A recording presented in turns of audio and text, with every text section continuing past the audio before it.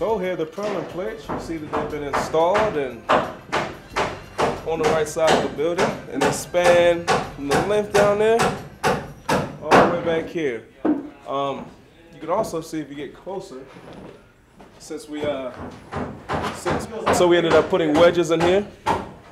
Some of them were right on, the ones at the end, because we used the same dimensions on those posts, they didn't have to be plugged.